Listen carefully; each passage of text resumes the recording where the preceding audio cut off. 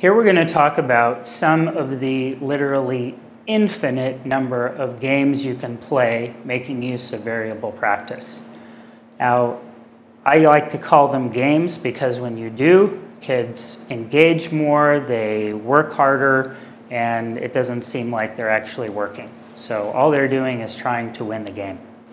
Now, the goal of all of these is for the kids to learn how to tune their strokes or calibrate their strokes.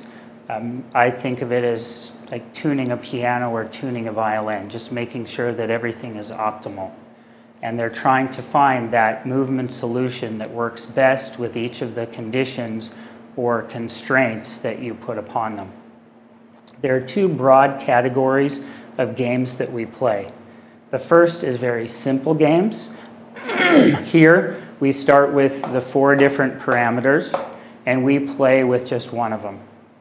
For instance, we might do a set of freestyle where they're just changing the skills that they're focusing on every time. So rainbow focus, pass it on format is a perfect example. With stroke count, they may do a set of repeats where each one they swim at a different stroke count.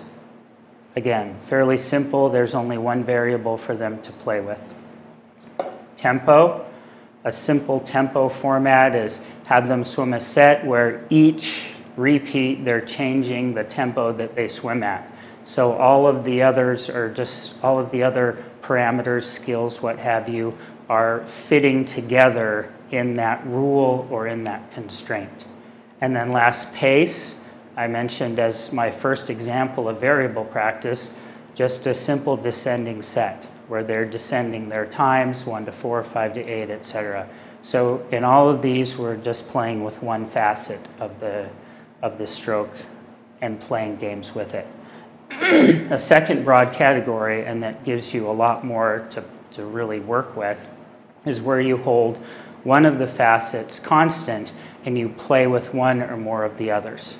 So for instance, if you hold the skills constant, you might have them play around and swim different stroke counts with each repeat. Or again, holding the skill constant, play with tempo and have them vary their tempo each repeat. Same thing with pace. You hold the skill constant, have them focus on one thing. For instance, metronome 6-beat kick, and they need to vary their pace with each 50. Now, you can go through that same sort of